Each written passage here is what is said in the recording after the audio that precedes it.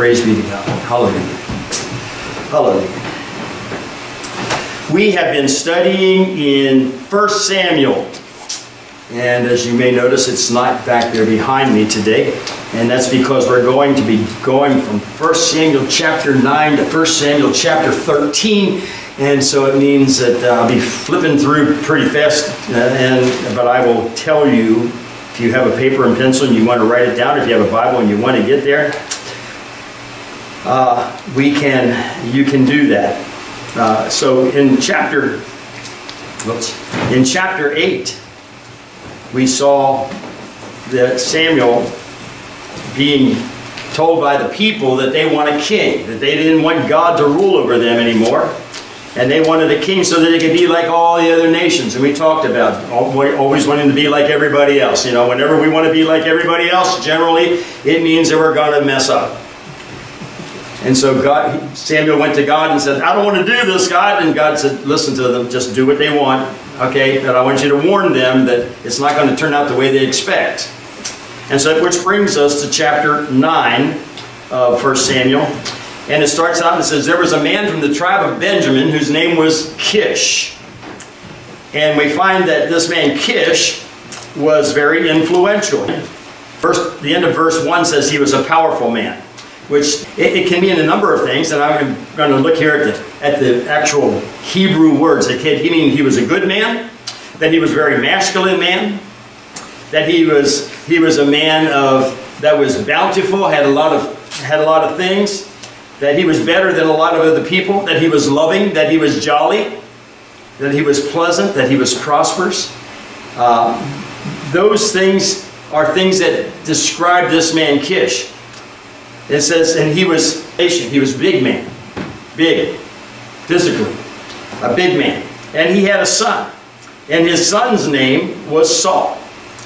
And Saul was a handsome man, young man. He was handsome, and no man in Israel was more handsome than Saul, it says. And he stood a head taller than everybody else in the nation. So now you have this scenario set down. We have descriptions. There's this man Kish who apparently was very influential. He was powerful, probably a man of war. Okay? If you can imagine, I know a lot of times we think of biblical characters in the standards of today's living. And I want to remind people that back then, we would all look like wimps. I have a sword in my office that similar to the ones that they use, not exactly because it's not as heavy as the ones they use.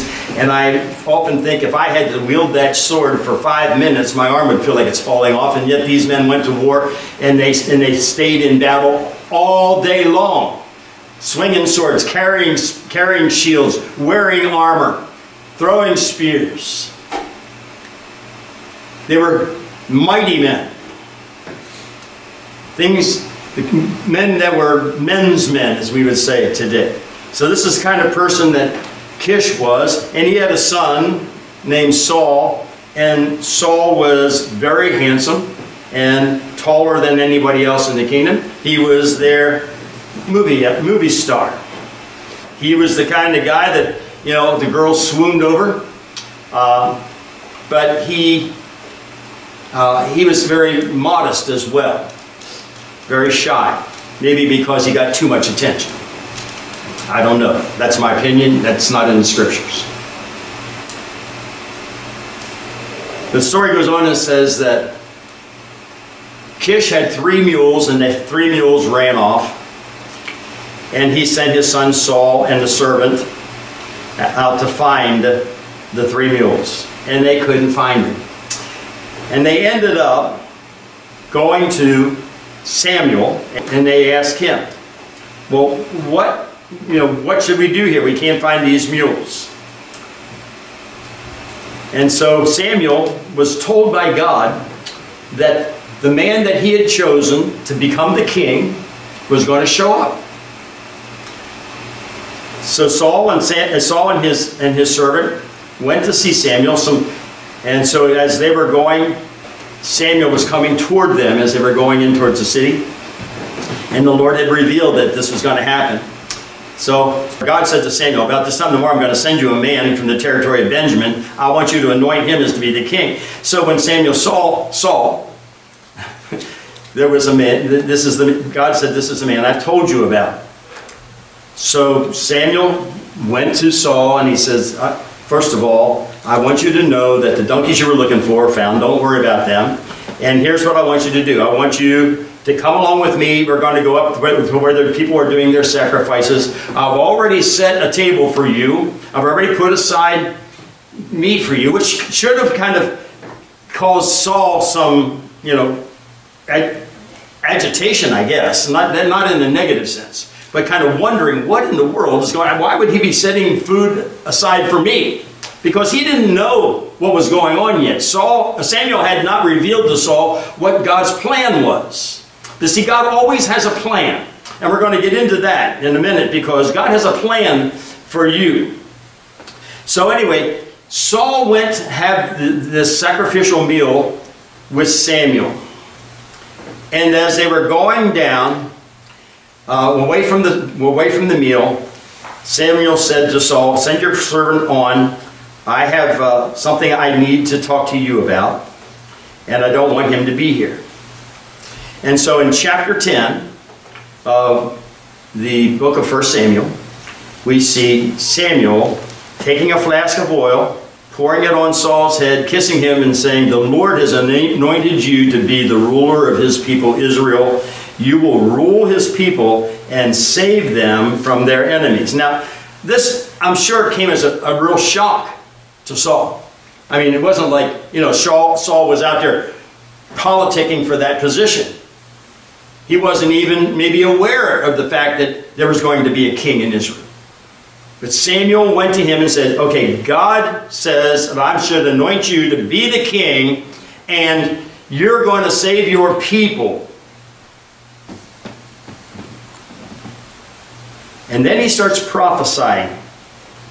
And I want us to see this because we have a lot of people who want to be prophets. A lot of people want to be prophets.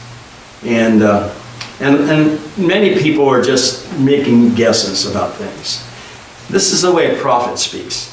When you leave me today, 2 men will be at Rachel's grave on the border of Benjamin, and they'll tell you that we found the donkeys you were looking for. And your father is no longer caring about them, he's caring about you. He says, keep on going until you come to the oak tree at Tabor. There you'll find 3 men on their way to worship God. One will be carrying 3 young goats, one will be carrying 3 loaves of bread, and one will be carrying a full wineskin.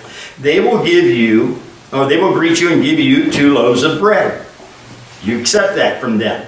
After that, you're going to come to the hill of God where the Philistines have a military post. And when you arrive at the city, you will meet a group of prophets prophesying. And as they come from the worship site, and they will be led by men playing a harp, a tambourine, and a flute, and a lyre.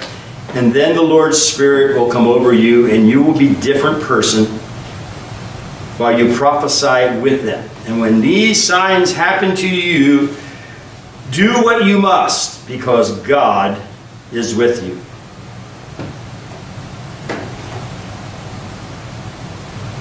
So Saul left Samuel at that point and headed down the road.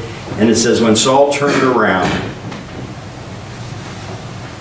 God changed Saul's attitude. Now, up until this point, Saul was of the kind of person who says, look, I'm a Benjamite. Our tribe is the smallest. And my family is not really important in that tribe. And I'm just a kid, I'm just a young man. I haven't established myself in any way. What am I? I'm nothing. But Samuel said, no, God has established you to be the king. And here's some signs that you should go by. And he's very specific about what God is going to do. It wasn't vague things, It wasn't like, well, you're going to go down the road here and maybe you'll meet some guys. And they'll talk to you about some things, and and then you're going to go and somebody will offer you something, and it's very specific. God, when He directs us not with vagueness. He directs us in specifics.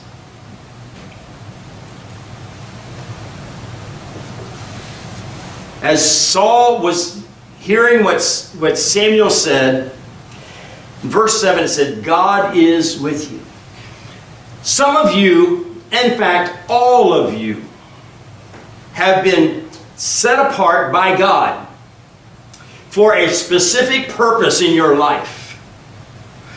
And like Saul, many of us come with the attitude that, no, that can't be me. I'm not able. I'm nothing. I can't do that. God, I think you maybe have made a mistake here, and you probably meant to call that guy over there, not me. Because I don't feel equipped to handle this call that you've placed on my life. I don't feel like I have the right personality. I don't feel like I have the right education. I don't feel like I just don't have that ability that this is going to take. But God is going to be with you in verse 7. And as Saul went down the road, it says God changed Saul's attitude. God changed Saul's attitude. And down all the signs that Samuel told him was going to happen, happened to Saul. Exactly the way Samuel said it was going to be. In verse 17, Samuel says to the people, Samuel called the people to come unto him in the presence of the Lord at Mizpah. Remember, Samuel is the prophet there, and the people come there to worship. And he said to the Israelites, this is what the Lord God of Israel says. I brought Israel out of Egypt and rescued you from the power of the Egyptians and all the kings who were oppressing you. But now you have rejected your God, who saves you from all of your troubles and distresses. You said, no, place a king over us. Now then, stand by your tribes and families. When Samuel had all the tribes of Israel come forward, the tribe of Benjamin was chosen. And when God had the tribe of Benjamin come forward, when he had the tribe of Benjamin come forward, the families of Matri was chosen. And then Saul, the son of Kish, was chosen. But when they looked for him, he wasn't there. Where was he?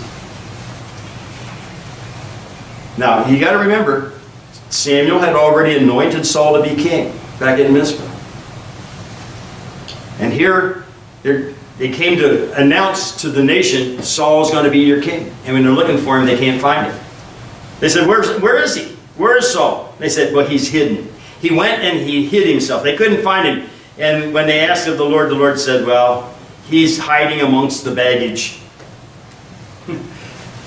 Gives kind of an interesting view of Saul. The young man Saul. Because when we all think of King Saul, very often we think of King Saul in his older years, not in his younger years. King Saul started out as a humble, handsome, tall, strong individual that God had chosen, because God was saying to the people at this point, he was saying, you wanted a king? Okay, I'm going to give you one like the one you asked for. I'm going to give you, you know, the movie star. I'm going to give you the guy, the great athlete, you know, the guy who stands out in the crowd, the one that everybody likes. That's who I'm going to give you as king. Samuel says to the people, do you see who the Lord has chosen? Oh, there's no one like him. Saying kind of sarcastically to the people. Now, there's no one like him among all the people. And all the people said, yeah, long live the king. And then Samuel explains to the people all the laws of what the king is going to do. Well, you know, the king's going to tax you. He's going to draft you into the military. He's going to take your servants. He's going to take your land. He's going to take your crops. He's going to do all these things because he has that ability to do so because he is king. And then there was always those kind of people that are always the dissenters who are saying, why you didn't ask us if we wanted him as king?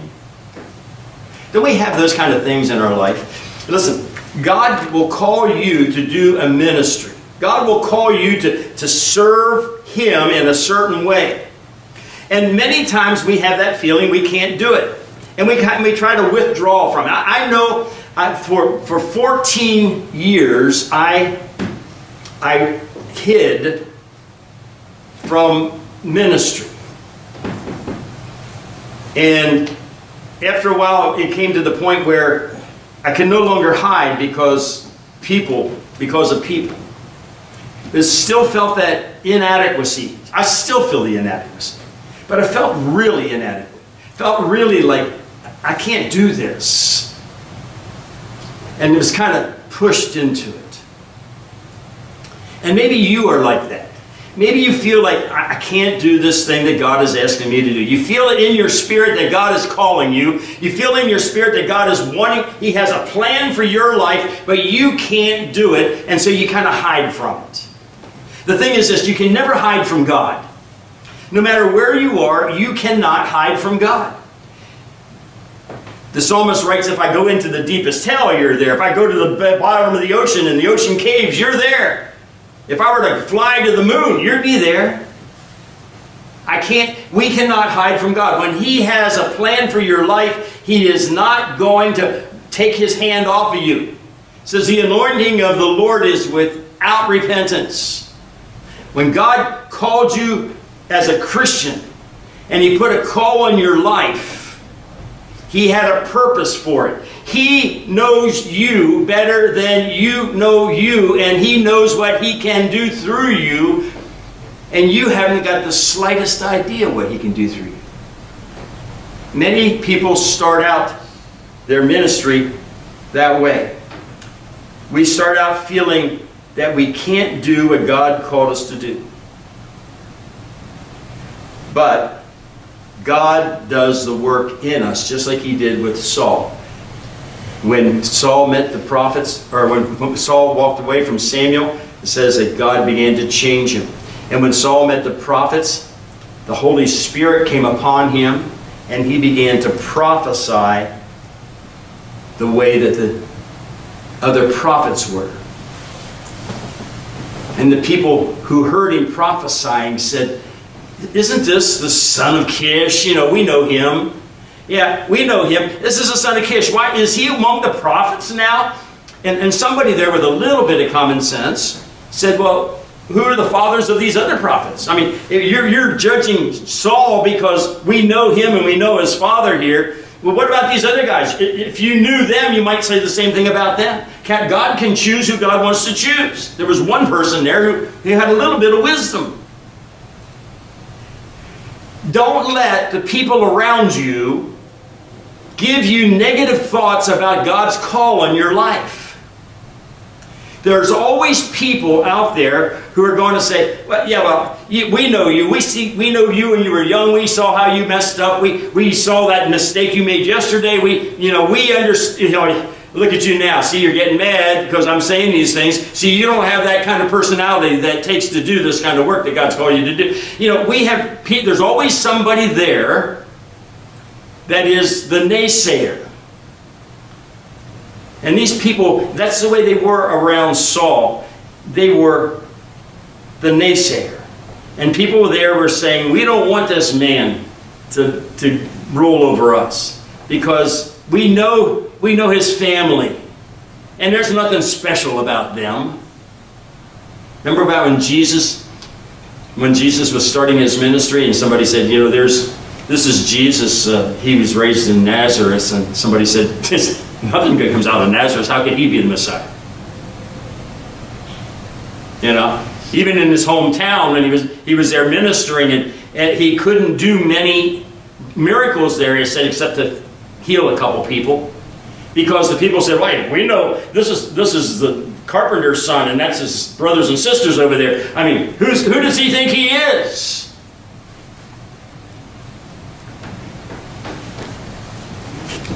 So even our Lord had the same kind of problems that he had to overcome when he was starting a ministry, the people coming against him. In chapter 11, we see Saul's first adventure.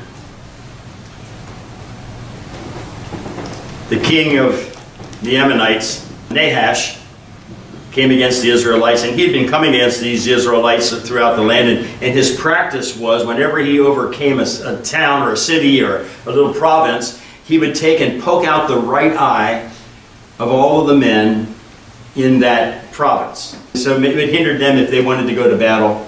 And he came for Jabesh Gilead, and he said, I'm going to come into your town, I'm going to take over your town. He had his army with him, and when I come in, I'm going to cut the right eye out of every one of your men down there.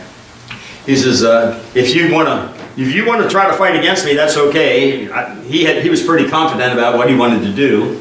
He'd been having all these places where he already overcame them, conquered them. They said, well, give us a few days and see if we can rally something together. And if we fight you and we lose, you can do what you want to do. If we can't fight you, you can do what you want to do. But give us a couple days so we can get some things together. Well, they sent some messengers out, and people started hearing about what this man was doing. And the word got to Saul. He was out there, working in the field. There's the king, right? The king is out there plowing the field. Still has this humble attitude. Well, you were anointed king. You're going to deliver your people. Yeah, well, I got to plant this corn. Sometimes when the call of the Lord is on your life, and we kind of get back, we say, well, I'll take care of it later. I'll do it later. Because right now I see these things that I have to be doing. These are the things I've been doing for the last 20 years, and I'm not going to stop doing that now just because God wants something from me.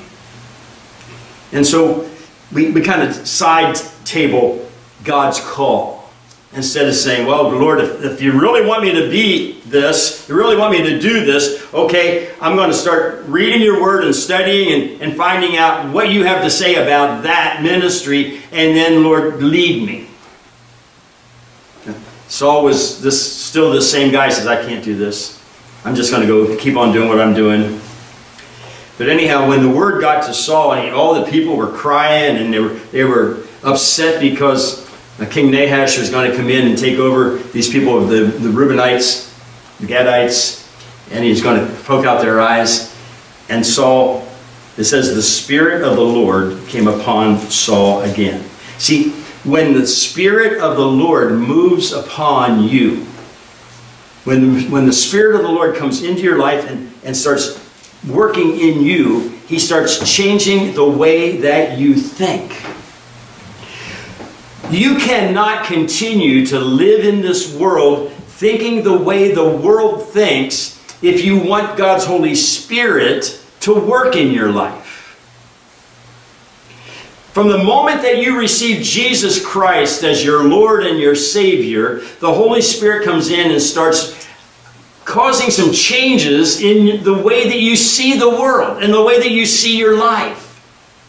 Right away, you just have this awareness that God's way of doing things is not the way you've been doing things. And that there's changes that need to be made. And so when Saul hears about what's going on up there in Jabesh Gilead, the Bible says he became angry. It says the Spirit came upon and overcame him, and he became angry. How can people treat my people, my Israelites, like this? And Saul took a couple of his oxen, he cut them in pieces, and he sent pieces out with messengers throughout all the land. And here's what he said: if you don't come and help your brothers, I'm going to come to your house and I'm going to kill your oxen. Now, the oxen were like, the tractors of the day. They were the things that they used for transportation. They would ride on an oxen, pull a cart with an oxen, do the plowing with an oxen, and in some cases, they ate the oxen. So Saul was saying, if you don't come and give us a hand, I'm going to come over there and I'm going to kill your oxen and you'll have nothing. So all of these people came and helped him. And God showed him how to destroy the people of Nahash. And he did. He destroyed that whole army. It was his first trial. And he showed himself powerful. He showed himself as one who knew how to lead, as one who knew how to set up an ambush and how to destroy the enemy. And so the people rallied behind him. The problem is when we come into some victories, we get more comfortable with the work that God has called us to do. No, you're there and you're, I can't do it, I can't do it, I can't do it, I can't do it. And then God puts a trial in front of you and you go, okay, Lord, I'm going to try, I'm going to do this because I feel like you're telling me I should. And it turns out right. And you go, oh, wow. That wasn't so bad. Yeah, I can do that. I can't tell you how many people I've heard say, you know, I can't get up and talk. I can't stand in front of people and talk. I just don't have that in me. I can't. I can't teach. I don't have enough understanding. I can't teach. I don't have enough faith to go out and pray over the sick. I can't do that. But then they're put in a situation where it's either, you know, sink or swim. And they find out that not only can they do that, but they can do it victoriously. They can do it right. And then they start to feel comfortable with it. And so they do it. I mean, it's like, okay, you know, I found out that I can speak in front of a crowd. I'm just going to start talking to people about the Lord. I found out that I could witness for Christ on a one-to-one basis. And it worked out. That guy, you know, he really shows interest in the Lord. And oh, hey, this one over here prayed the sinner's prayer with me. And you start to feel like, okay, I can do this. I can do it. Yeah, God, thank you, Lord. Thank you, God. You've given me the call. You've given me the ability. I thank you for that. And we go on with life thinking, oh, wow, this is really great. Now, we're going to skip over chapter 12 real quick because chapter 12 is all about Samuel telling the people of Israel that he's leaving and that God's not happy with him. We're going to go to chapter 13.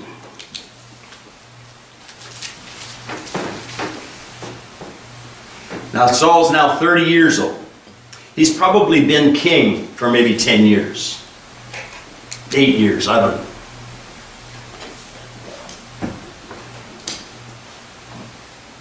He became king. When he became king, he stayed as a king for 42 years, it says. And he built up an army. He started ruling like a king. He started taking things from the people, you know, taxing them and gathering men around him, gathering servants around him, gathering chariots and horses and all that around him. He was now king of Israel. He'd been fighting against enemies right and left, and he's winning some wars. You know, he has become comfortable with who we are. And other people around him started saying, yeah, King's really a good king. I mean, Saul's really a good king. He's really doing a great job. And then we start, you know, what happens to many people is, once you get comfortable with what God is doing in you, you start to feel a little bit arrogant.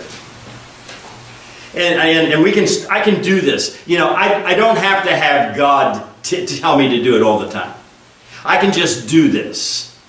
If seeking God's will is not so important, it's all about me getting out and doing the job. And there's a lot of us people in ministries who feel that way. You know, we start out in ministry thinking, I can't do this, Lord. There's nothing I can do without you. And then we remember that Paul says, I can do all things through Christ who strengthens me. And we go, okay, Lord, I'll do it. I'll do it. But God, it's going to have to be you. It can't be me because I can't do this on my own. And then we find that things starting to flow a little bit better. We go, oh, wow, this isn't so bad. Yeah, I kind of like doing this, God. Whoa, thank you for giving me this call in my life. And then later on we kind of go, well, you know, I got it down. I can do it. A lot of Christians feel that way. A lot of Christians come to the Lord. We come as sinners in need of a Savior. We come as people who realize that we're not going to be able to please God any way except to be obedient to Him, because being obedient to the Lord is what we call faith. Without faith, it is impossible to please Him. So we have this thing where, okay, I just want to obey God. I just want to do what He wants me to do. And so we get up in the morning and we pray and we read our Bibles and we say, God, show me today what you want me to do. Make me aware of all the opportunities you put before me, Lord. Put your words in my mouth, Lord God. Make me aware of the fact that you are guiding me. And we go out into the world and we start seeing that God is really working. And then we get to this idea that, you know, I'm pretty good at this. I can just go ahead and do it. And that's where King Saul found himself. King Saul found himself in the place where he was saying, all right, I'm a mighty king, and I got an army, and our army's good, and we can do pretty much anything we like. And when that happens, we start making stupid decisions. We step outside of faith. We call it faith, but it's not faith, it's presumption. We start stepping forward and saying, I'm just going to step out here in faith and do this and trust that God is going to bless it. And that's not the way faith works. See, faith works with God saying first, this is what I want you to do, and then you saying, okay. It is not us saying, God, this is what I'm going to do, now bless it, and God saying, okay. That's not faith. That is presumption. And King Saul in chapter 13 became very presumptuous. And he starts thinking of himself more highly than he ought. And so he gets his armies together and he goes out to battle. And we see his son, Jonathan, now has gotten to be older and he's part of the army. He had to be over 20 because you couldn't be part of an army until you turned 20 under the Israeli law. And we see Jonathan in chapter 13 going out with his armor bearer and he's showing faith. He's kind of going off on his own and working his way over to where the Philistines' camp, because they were fighting against the Philistines at this time, the Philistines' camp was, and he says to his armor bearer, he says, you know, God doesn't need a big army to defeat the enemy. He could do it with just one person if he wanted to, because he's God. And so let's kind of sneak up and hear what the Philistines have to say. And they sneak up to where they can hear some of the Philistine people talking. And the Philistines are talking about, you know, how the Israelites have this God that just watches over them and he wins battles for them. And so Jonathan and his armor bearer decide that they're going to put a fleece out. Gideon did. He said, well, Lord, you know, give us a sign. And if they say certain things, then we can go up and we know that you're going to give them into our hands. And if they say something else, we know that we should just stay away. And so they kind of make themselves known. And the Philistines say, come on up here, which was the sign for them that God was going to deliver the enemy into their hands. So Jonathan and his armor bearer go up there. And they greet the Philistine guards. And they kill 20 of them. And the Spirit of God moves upon the Philistine camp in such a way that it confused the entire army. And the army starts to run around like the proverbial chickens with their heads cut off. And they're killing each other. Well, King Saul, way back, you know, meanwhile back at the ranch, King Saul down in the valley is seeing all this commotion up there, and he's saying, what's going on? And he takes a head count and realizes that his son Jonathan and his armor bearer are not there. And so Saul says, well, let's go rescue him. And they go up there, and when they get there, they find out that the Philistines are just kind of destroying themselves. So Saul and his army come back down. And they enter into another battle with the Philistines. And they get into trouble because here, you know, Saul's doing this on his own now. See, he's not seeking God's will. He didn't say, God, should I go up there against him? He's doing this thing on his own. After all, he's king and he's a warrior and he's got an army. And, you know, look what his son did. So he's just doing things on his own. And Samuel says, no, I'm going to come down there and we'll make an offering to God. Actually, the priest said, don't go into battle yet. Let's see what Samuel has to say. And Samuel says, okay, well, I'll come down and I'll make an offering to God. Well, Samuel was kind of slow in getting there. And so Saul became impatient. And so Saul decided, well, you just bring me the animals and I'll make the burnt offering to God. Now, that was not one of the privileges of being king, because making the offerings to God was simply something that the priests and Samuel, who was anointed by God as the prophet and the leader of Israel, that they were allowed to do, but not Saul. And so Saul, just in his impatience, Samuel, he's always dragging his feet, he'll be late to his own funeral kind of attitude. He'll just go ahead and do it anyway. And so he, in verse 9 of chapter 13, says, bring me the burnt offerings and I'll make the sacrifice. And after he had finished making the sacrifice, Samuel shows up. And Samuel said, well, what did you do? And so Saul goes, well, the troops were getting kind of edgy, so I just thought we'd make the sacrifice. That way you don't have to, it's already done, we'll just go to battle. And Samuel gritted his teeth and he said to Saul, you did a foolish thing. You didn't follow the commandments of the Lord your God.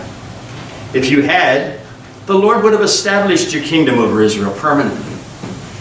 But because you are such an idiot, the Lord is searching for a man after his own heart. And the Lord has found one and he's appointed him to be the ruler of his people because you didn't follow the Lord's commands. And this is the beginning of a saga. If we were watching this in some kind of a TV, broadcast where it had, episode 1, 2, 3, 4. This begins a saga in Saul's life where his arrogance put him in a bad light with God. The anointing of God is removed. Because now Samuel says, no, the kingdom's not going to be yours. God's going to give it to somebody else. And it affects Samuel in such a way, affects Saul in such a way that he starts to lose contact with reality. And as we study in 1 Samuel, we're going to see more and more and more of this. And as we know now that it hasn't been done yet, but we know that David, the shepherd, the sweet psalmist of the Lord, is going to be anointed to take Saul's place. But between this time and the time that David actually sits on the throne, there's a lot of things that are going to take place.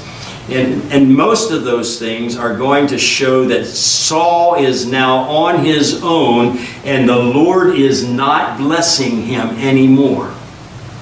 And when you refuse to be repentant, see, had Saul repented instead of just arrogantly saying to Samuel, he could have said to Samuel, Samuel, I'm so sorry. I stepped beyond my bounds here.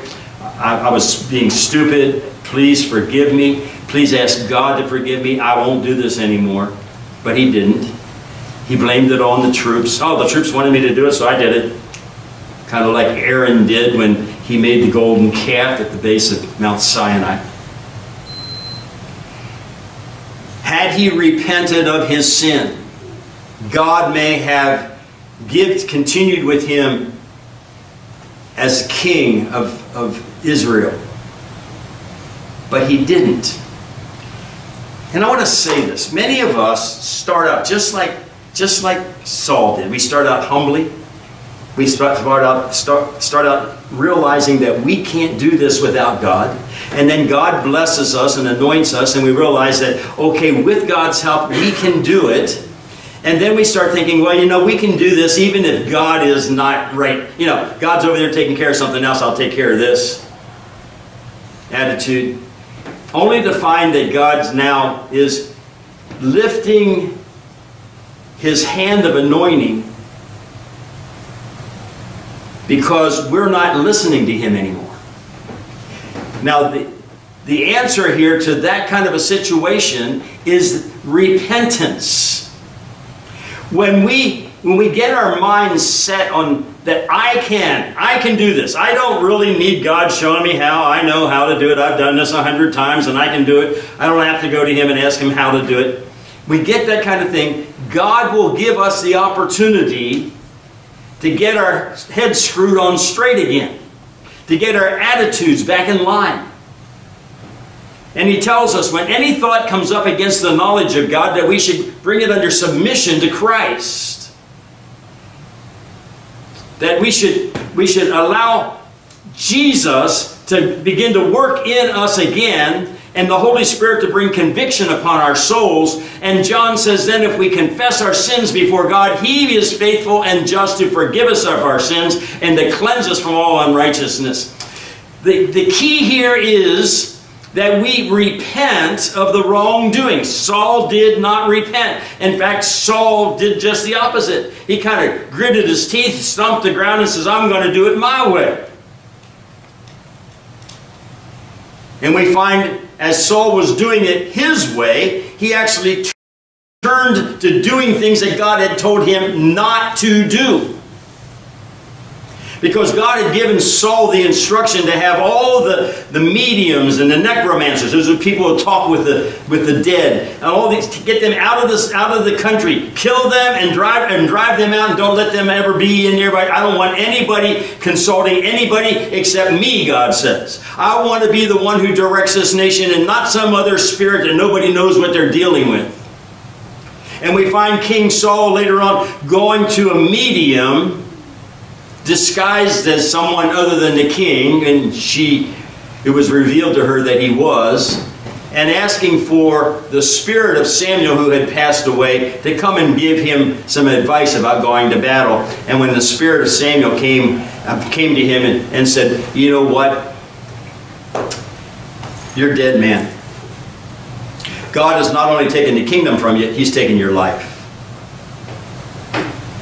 Because you not only are not now listening to God, you are disobeying him, you are rebelling against his word, and he can't use you in that position. He can't even let you stay in that position. So you might as well just kind of, you know, make out your will, because time is short for you. If we continue to rebel against God and his word, if we're willing to recognize that, you know, I'm wrong, I made mistakes, I got to go back to God and get things made right again. I have to repent of my sins. I have to get in right standing with God. And the only way I can do that is to admit the fact that I've been stupid, I've been rebellious, I've been sinful, and seek God's forgiveness. At that point, God says he'll forgive and he'll cleanse unrighteousness. He may change the call in your life slightly. But remember, the call and the anointing of the Lord are without repentance. In other words, God's not going to say, all right, I can't use you anymore. If we are willing to repent of our sins. Now, we can turn away and not walk in God's call, and that's our choice. But God himself says, no, I'm not going to. If you repent, you come to me and you try to get it right, we'll get it right. This whole story of King Saul started out just like many of us start out as Christians. Hopefully, we won't end the way he ended. King Saul went nuts. He went crazy. An evil spirit started taking over his mind. He started thinking things that weren't true. He started killing, or trying to kill, the anointed of God. He was just completely insane. And all would have taken was way back years before if he had just said to Samuel, Samuel, I'm sorry. I messed up. I want you to seek the Lord for me and have him forgive me.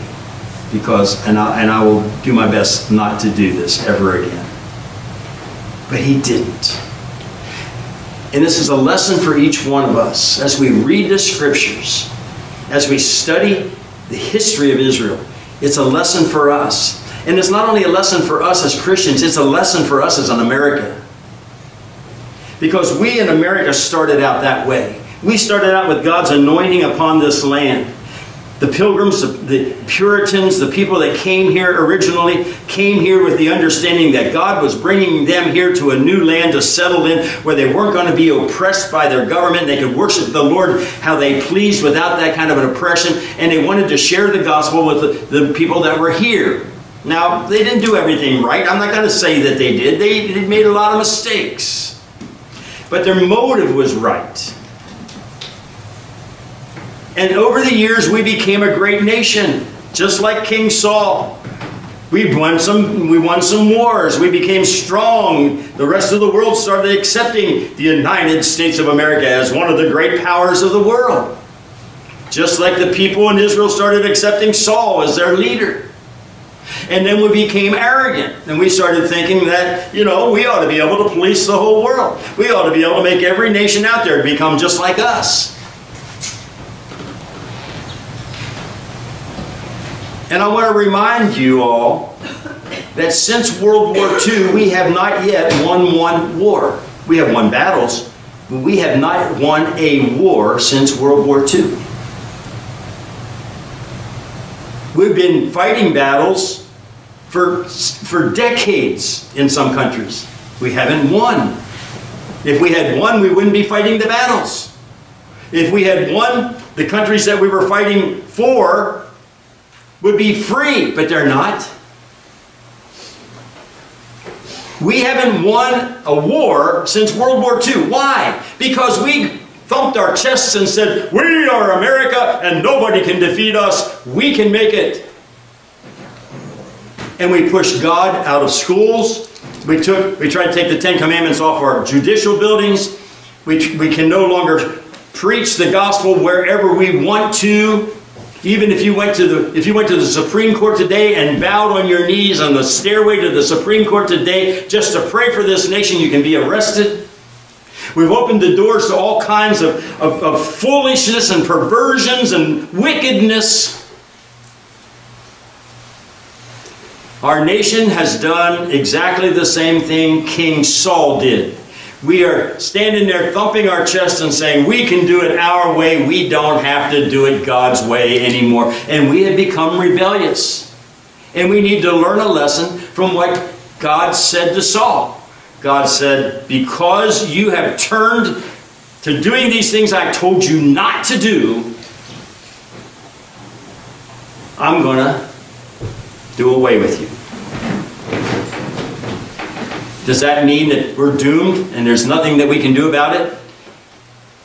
Yes.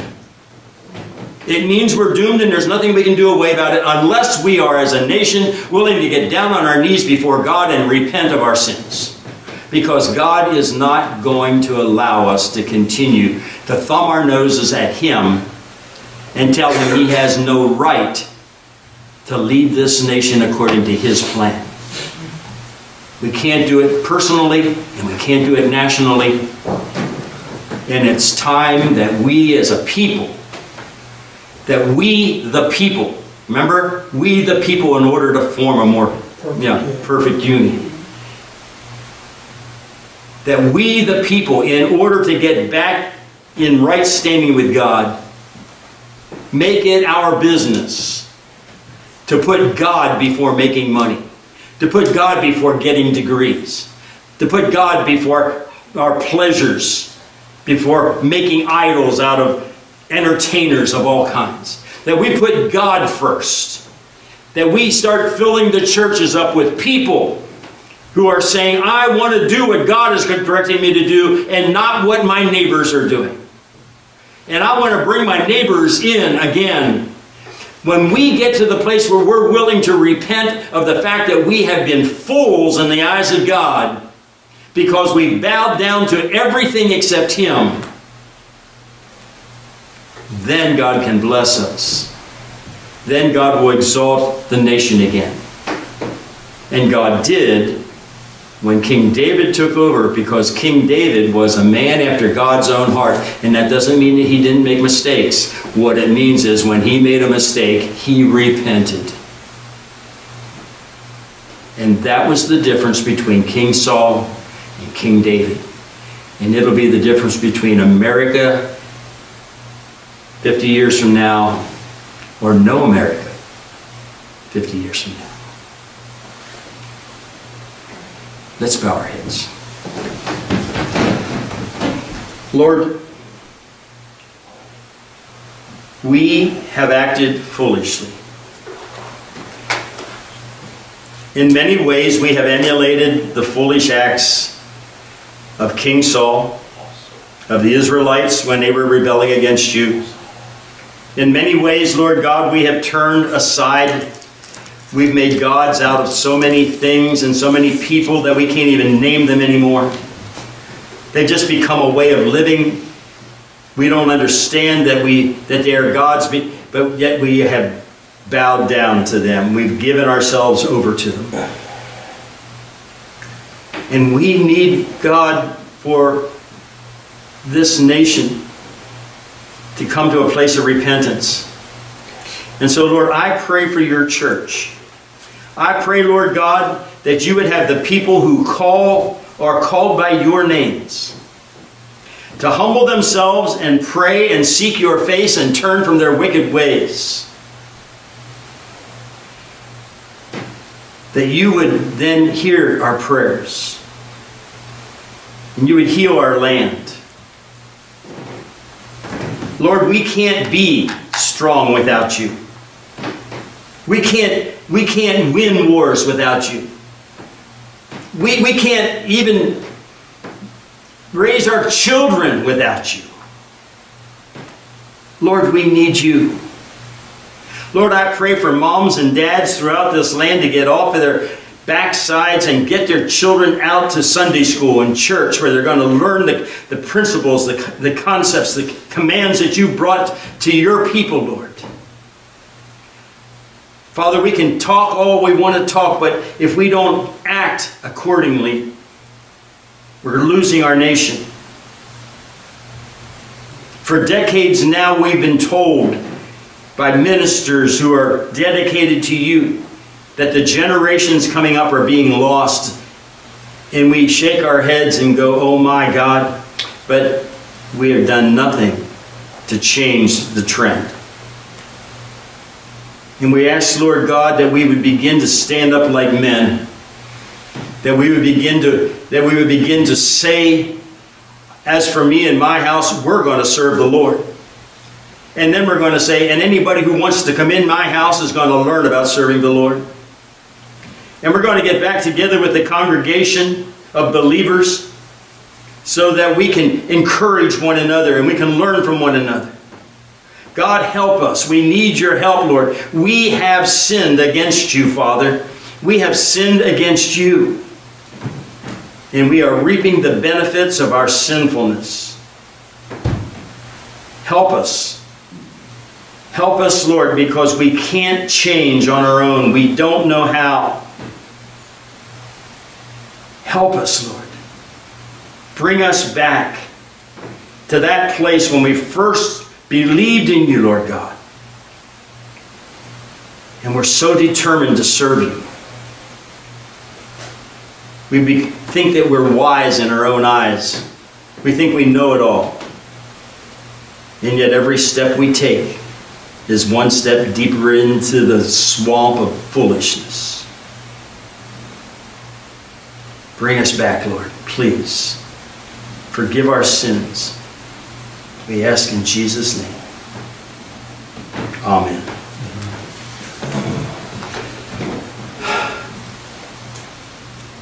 It's a shame what happened to Saul. It's a shame what happened to his son, to his family, to everything that he had.